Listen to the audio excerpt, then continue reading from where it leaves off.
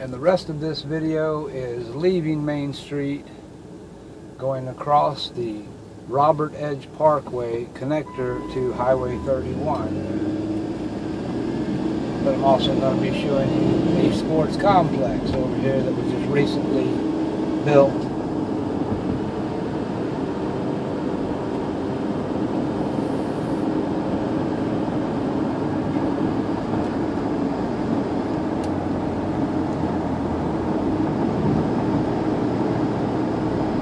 This is a new bridge going over the Intercoastal Waterway. It's another connector from Highway 31 that was not originally here when they built 31.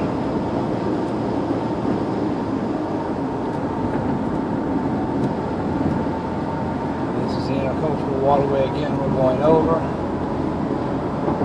We'll go just past Highway 31 and turn into the North Myrtle Beach sports complex.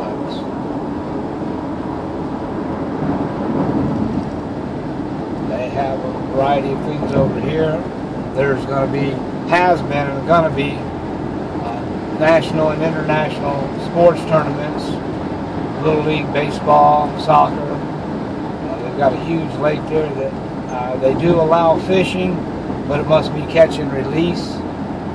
You are still required to have a fishing permit, I do believe. South Carolina freshwater fishing license.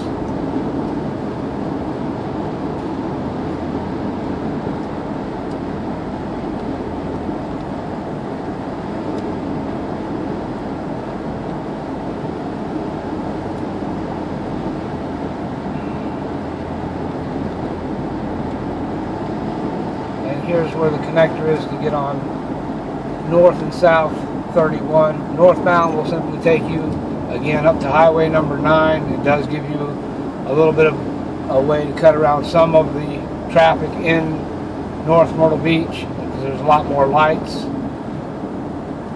between here and number 9 going up highway 17.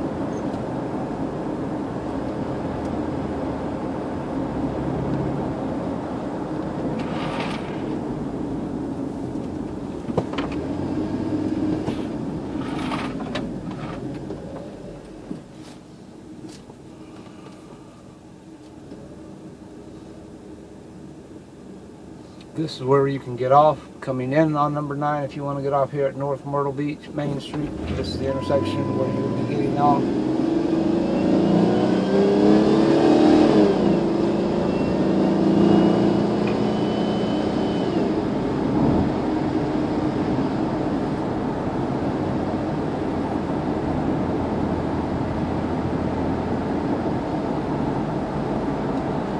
And this is the light where you will be turning to go to the North Myrtle Beach Sports Complex.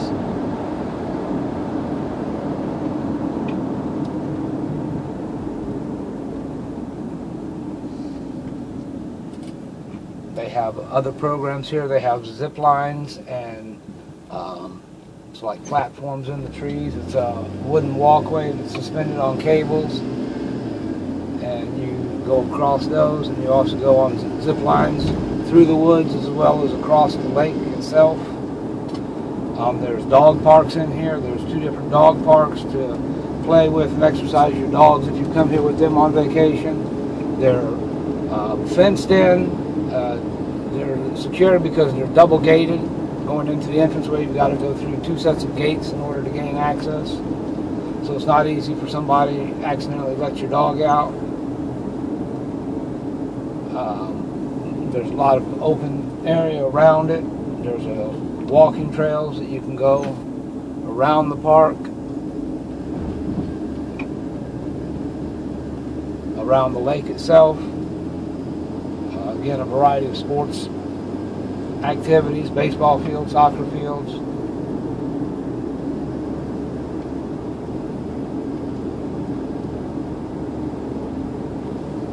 I believe they're also going to start doing some outdoor concerts here as well.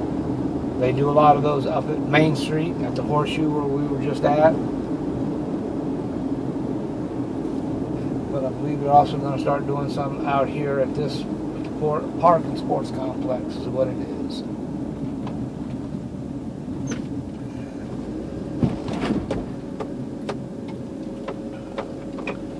They've got several play areas here. My wife and I came walking through here earlier in the year.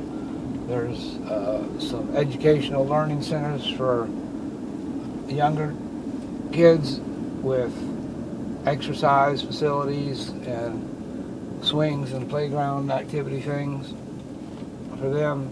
We have jetpack adventures here now. There's an amphitheater, baseball, playground, the dog park. Like I said, it's a variety of different things you can do here and different activities. We're not going to go all through it today. We're just going to share you a brief overview of it driving out here on the main entranceway.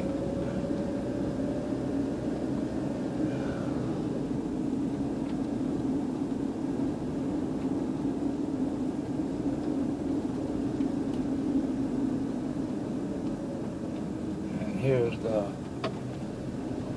playground shelter that I was referring to, and one of the trail areas.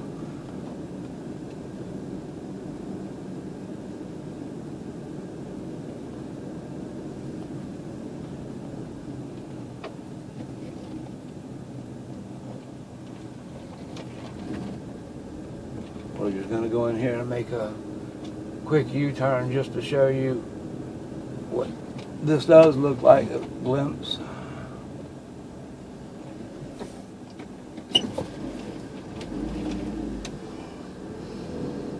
Got kids out here playing. It was pretty much empty when my wife and I were here. Like I said, it was earlier in the year on a kind of a drizzly, rainy day and cooler weather, so they just started opening it up, and we were just walking around trying to take a look at it. We've been seeing it under construction for a while.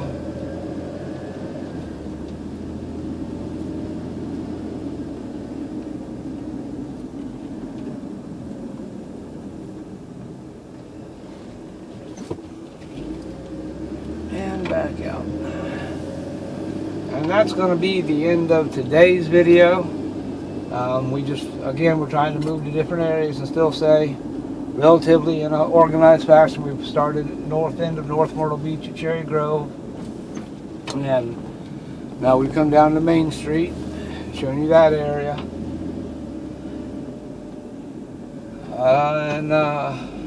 I'm not sure where we're going to be going next. Like I said in one of the other videos, life happens. It's been quite a few days since I've been able to do this.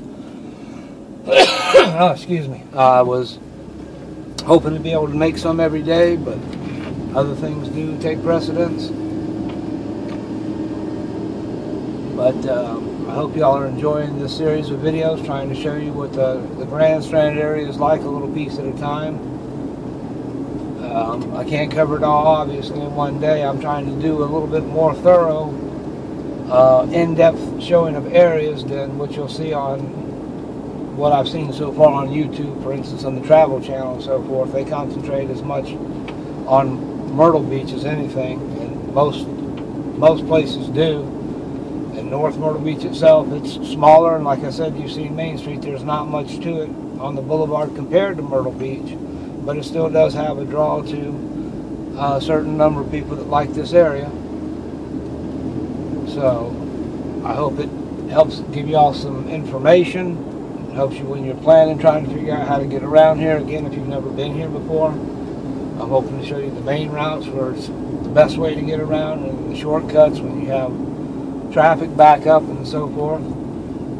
But y'all have a great day, evening, night, and we will see you on the next version of Plains Beach Guide.